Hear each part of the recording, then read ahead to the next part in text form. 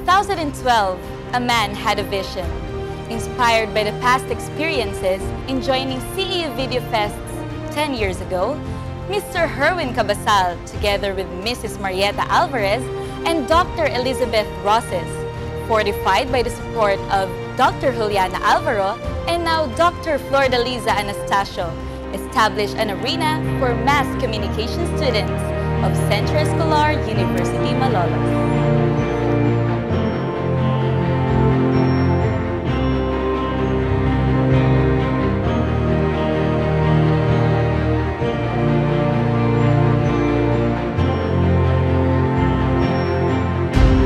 The cutting-edge films, eye-opening documentaries, and stunning photographs that we capture serve as the window of our soul that binds our distinct characters and rich culture.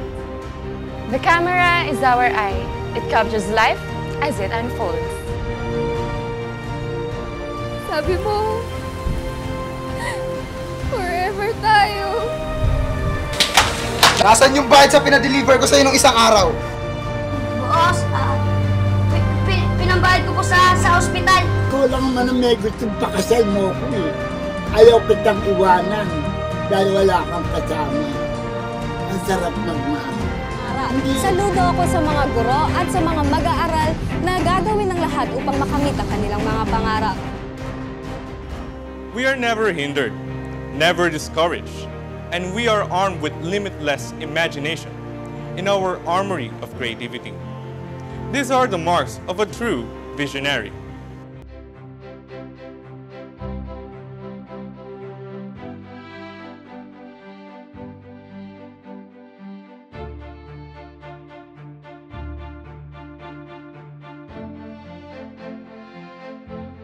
I also started with CEU VideoFest. For this 2016, it is already 10 years ago. The festival director then was Direct Ed Villarante. Kaya lang nakita namin ni Dean Roses na medyo magastos ng konti. Pagpunta-punta pa lang sa Manila, pagdala ng mga gamit nila, tapos pagsasubmit ng mga video clips, medyo gumagasta na rin yung mga bata doon. So, sabi ko, since Direk Herwin Cabasal is now connected in CEU Malolos, so why not conceptualize our own, our very own? This trophy is very, very important. Personally, no? Para sa akin, sobrang, ang laki ng sentimental value niya. Sobrang laki in a way na parang, wow, dito tayo nag-start. Dito nabuo yung dreams natin. Dito lang sa Why? Talagang nakikita namin, Herwin will be a very good filmmaker. And naniniwala kami, siya na yung magiging kapalit ng mga nawawala na ngayon sa industriya. Nakita na namin kay Herwin yun before. Since nagkaroon ako ng karanasan for video festival at nagkaroon na nga ng pagkakataon na pumasok tayo bilang college instructor, bilang college lecturer for a mass communication program, doon natin naisip na kaya din nating maging independent, pero yung malaman natin o yung makilala natin o makilala tayo bilang CEU Malolos na mayroong kakayahan na gumawa ng mga festival na katulad nito. This really exhibits talents of mass comm students, and this gives laurel. This gives honor not only to our college, not only to our CEU Malolos, but as well as CEU Manila, Makati. Since this has been part not only of our school, but it goes nationwide. A festival that can harness their creativity, play parts in production, be the mass communicators they aspire to be, and at the same time, apply their learnings throughout the year. There, CentroMedia was born.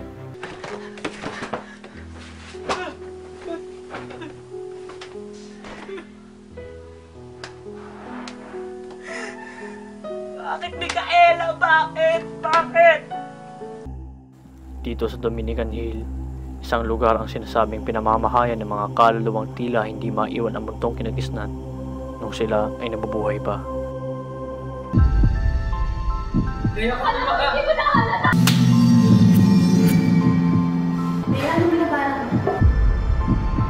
Pinatay mo na lang ako.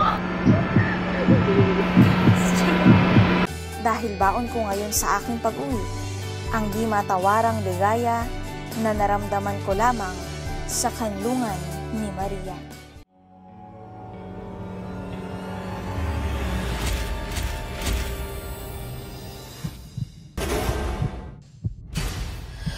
Manila!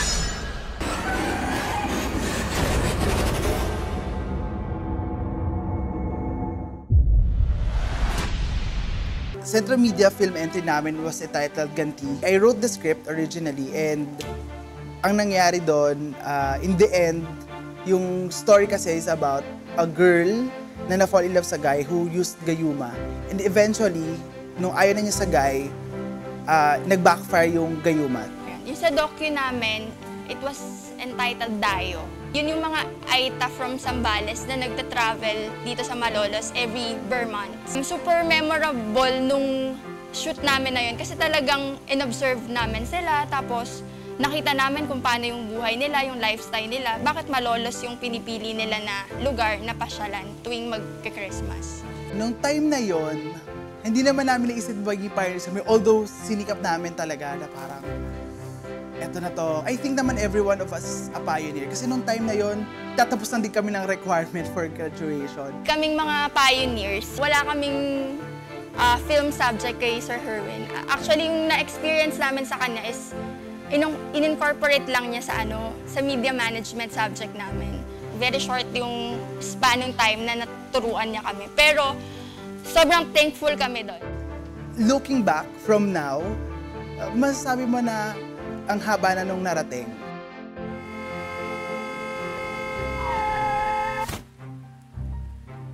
Our short film entry was entitled Again, produced by Sinag Pictures. The story is about the two lovers, Tristan and Kate. Mahal na mahal nila ang isa't isa. Until one day, nagkaroon ng trahedya at doon nagbago ang kanilang buhay. Ang pinaka-dilema ko kasi sa pag-e-edit yung laptop ko napakahina. Minsan, pa nagsisave ka, nagko-corrupt. Nung nalaman ko na kami yung nanalo doon sa Best in Cinematography, Best in Editing, job well done sa production namin. Kasi lahat ng pagod, lahat ng puyat na ginugol namin sa production na yon, napalitan ng saya. Alam mo bang miss na kita? So, ang utak ni Sir Herwin talagang pang media. So, sinuggest niya na yung awarding, tsaka yung showcasing of the film sa labas namin gawin. That was in Cabanas. So, we invited the parents, yung families nila, yon. Tapos, para siyang red carpet, yung awarding day namin. And that was indeed a success. Ang sabi ko, grabe, kaya mo nila doon. The nominees for First Centro Media Festival 2013. The Best Editing for Short Film Award goes to Joseph E. Congratulations! Congratulations!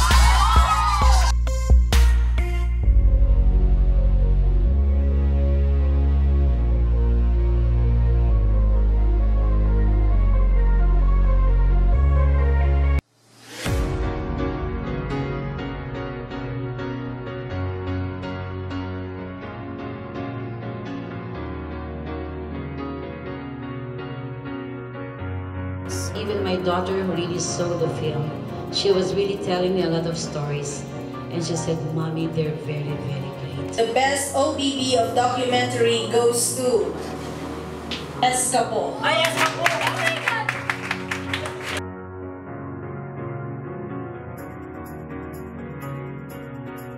The tiring travel, makashoot ka lang.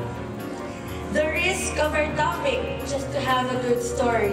And the sleepless nights are what we often call the zombie mode, just to finish our post-production. Na isinali sa UK category ay nanalo ng Best Film. Ito ang best part. Para more tayong makilala pa na masabihin mas komportable. But in all seriousness, Best film goes to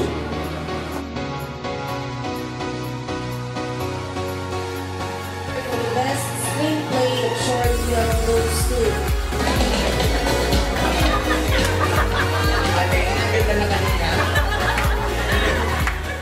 4 years later, it has become bigger than anyone ever imagined. It has awarded several entries, enticed a sundry of followers, and most importantly, it spawned better mass communicators. Gusto ko pong magpasalamat sa nagpahiram po sa akin ng camera.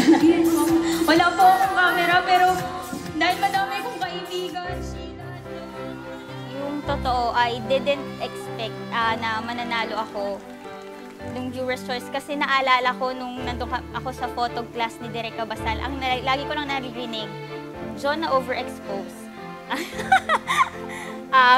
John na parang kulang to, or kung hindi man, tahimik lang si Direk, parang ganun. Sobrang nakakatuwa lang kasi kinuhanan ko yung mga pictures na yun, hindi akin yung camera. Siguro iba-iba, wala akong camera, tapos parang tinawid ko lang yun. Gusto ko lang, alam ko sa sarili ko na parang gusto ko makakuha ng awards back then. Gusto ko na ma-share ko sa kanila kung ano yung nakikita ng mata ko. Naiyak ako noon kasi hindi ko talaga expected na makukuha ko yung mga awards na yun. Na nakabuo ako ng ganong outputs dahil sa iba't ibang camera. Sobrang nagpapasalamat ako kasi sobrang blessed lang talaga ako na makasurvive ako at maging awardee pa. What sets those photographs from others that I've already judged is that they're full of passion. Sobrang creative ng mga Escolarians eh. When I saw the photos nga, parang malayo pa lang nakikita ko na ay mahihirapan ka ako, parang masakit na sa damdamin na mamili ng mga photos na kailangang ipanalo. So that, and ayun nga, sobrang competitive nila. Parang ang professional na ng mga gawa. Itong Centromedia na to, parang sobrang diverse niya para sa akin. Na-overwhelm talaga ako nung nakita ko yung mga photos. And na-overwhelm ako nung nakita ko kung gaano kagaling talaga yung mga Escolarians na mag-picture at mag-develop ng kanilang expressions, turn it to photographs, and then exhibit it to people. Our documentary was about Nanay Tita, a resident of the Manila North Cemetery who is devoted to helping her fellow residents of the Manila North Cemetery. And it's all about her life and the host trying to be on her shoes. Dahil ang mga taga-norte o mga residente dito sa sementeryo, sa mga musileo rin natutulog, susubukan ko rin ang kanilang pamumuhay. Tara! Masaya na nakakakaba na nakaka-pressure dahil unang-una, masaya siya dahil it's a new experience. You're actualizing the theories and principles that you are learning inside the room and now you are there outside trying to work it out on the field. Ayun yung part na masaya dahil nakikita mo yung importance ng mga lectures and notes na binibigay sa inyo ng instructor. Ito si Jandel Gumba at ito ang The Travelogue. Ang buhay ni Tatay Manuel ay tunay nga nakapupukaw ng damdamin at nakamamangha. Yung documentary film namin, entitled Pisarang Naging Basura, tungkol siya sa kay Tatay Manuel na frustrated teacher kasi hindi nabigyan siya ng opportunity or a chance to be a teacher since meron siya pinagdaanan before in his career. Actually, sobrang dami ko experiences sa mga revisions na yan. Kasi yung documentary film namin, lagi kami yung kolela talaga in terms of submission. As in, lahat sila pinapalabas sa LCD, kami nagre-rendering pa lang. Sa dulo na nakaka-pressure dahil, you know, there are 4 groups trying to compete, not actually for the awards, but for the favor of the judges and of course the audience. No longer believe in the idea of soulmates or love at first sight, but I was beginning to believe that a very few times in your life, if you were lucky, you might meet someone who was exactly right for you. Yung film entry namin, when Sarah came along, it was a rom-com since nagbunutan kami nun kung ano yung genre na ipoproduce namin, and yung nabunot namin is rom-com. Una, sobrang nahirapan kami Well, alam naman natin lahat na napakahirap i-please ni Sir Cabasal. So, yun yung isang factor bakit kami sobrang nahirapan. Kasi, since rom-com siya, feeling ko sobrang yun yung what makes it very challenging. Kasi, hindi lang kami basta-basta pinaproduce ni Sir ng rom-com eh. Ang dami-daming factors na kinonsider niya.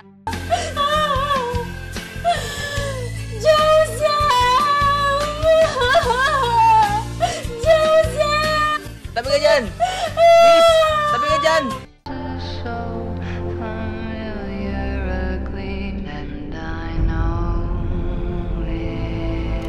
Isipin na may mga taong gaya niya na handang tumulong sa iba nang walang hinihinging kahit na anong kapalit. Nakakaya ba yun? Poko ka pa rin at di na magbabago. Bastos! Naway nagsilbing mabuting halimbawa ang buhay ni Yana sa pagpapatuloy ng buhay sa kabila ng kanyang karanasan.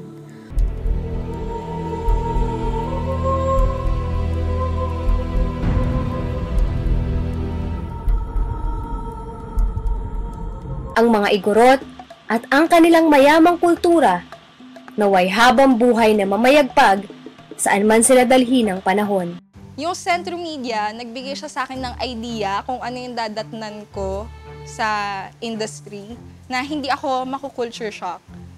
Na since nagtrabaho din ako sa production for OJT ng Rated K, hindi ako nabigla na ay, kailangan ng ganito, ay, kailangan ng ganyan. Na ginagawa din naman natin sa Centromedia, maghahatid tayo sa editing. So, hindi siya naging kabigla-bigla para sa akin, lahat ng nangyari doon. Kung dati, nandun lang kayo sa box, and nakalabas kayo sa box na yon, it's time to soar higher. Na, kasi nakikita ko yung Centromedia, yung mga ibang films dyan na ipanalo na, even outside CEU.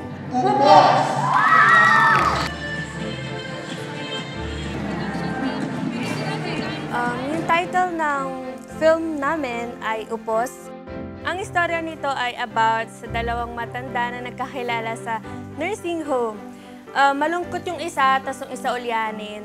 Tapos nung nagkakilala silang ganun, naging masaya sila together. Claire! Hindi na naman nabenta! Ay, halika! Saka ka dun. Magsishow ako sa mga lolo't lola, ha? Doon pa lang, kahit papaano nabilib na ako sa paano sila mamili ng mga artista, paano nila oo yung mga yon para pumayag na bumida doon sa pelikula nila. Lahat yon unbelievable. Para kami lumilipad, lumulutang, para kami nananaginip. Kasi nagtatrabaho kami together with the legends, Mr. Pen Medina and Mr. Julie Gamboa. Mula pre-prod, production, and post-prod, lahat talaga na treasure ng buong grupo namin, buong UNO Films. Kasi malupit eh, kasi matibay kasi yung pinagsamahan nung UNO Films. Apektado sila sa movie mo. Parang yun na yun eh. Yung nag-flashback yung kung paano sinulat ni Ayen, yung writer namin, kung paano namin ginawa, yung dugot pawis, lahat. Hinakot nila lahat ng awards. Kung ako man mananalo, ay hindi yung gugustuhin ko kasi makikita mo doon na nagustuhan ng tao yung ginawa mo. And it was very satisfying to know that the people were actually attached to your film. Ako'y nag-iisa. If you love filmmaking, just do it. As in, just do it with the heart. Confidently with the heart. Ang production days? Yes. Yes, very worth it. Worth it! CEU Malolos! Hindi ko alam kung anong adjective ang gagamitin ko para ma-express talaga yung saya namin ni Dean Roses and even Dr. Anastasio kasi I was monitoring the students during the awarding ceremony. 2 a.m. nabasa ko na lang, nakatulugan ko na nga rin, nabasa ko na lang na best film sila. And you can't really imagine kung sino yung pinaka-proud, sino yung pinaka-masayang professor during that time, no? Para kasing ito yung fruit of labor, no? Ito yung masasabi mo na wow, parang kayang-kaya ng CEU Malolos, no? Kung pressure lang naman lahat-lahat ng pressure nararamdaman ko. Ang laki na ng naabot ng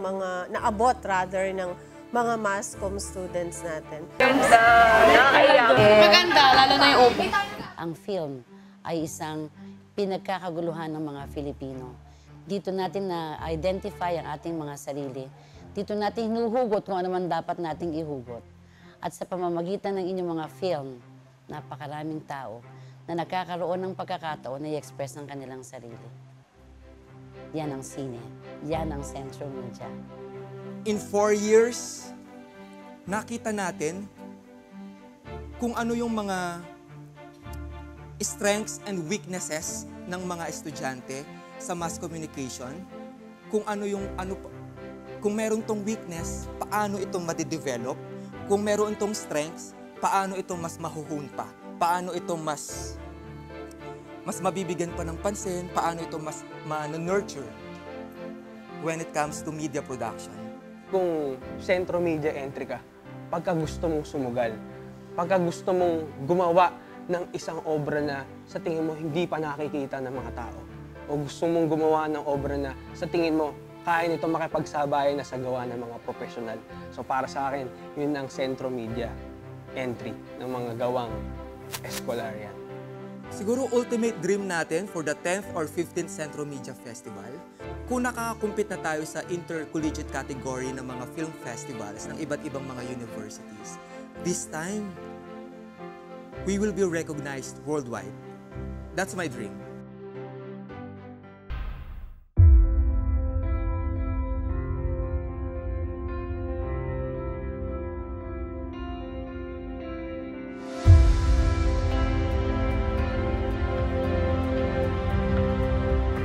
We are the voice of the youth, and never shall we fall on deaf ears. We are the safekeepers of the Escolarian vision and the protector of its mission. Our goal is to leave a lasting legacy that will be forever etched in the minds of every Escolarian. We are ought to set the bar high enough to bring out the best in everybody. We do not only envision a great community for mass communicators, but also an immortal legacy to be remembered for the rest of our lives. Let's continue to make history as we welcome CentroCINCO, the 5th CentroMedia Festival. We are teachers. We are next in line.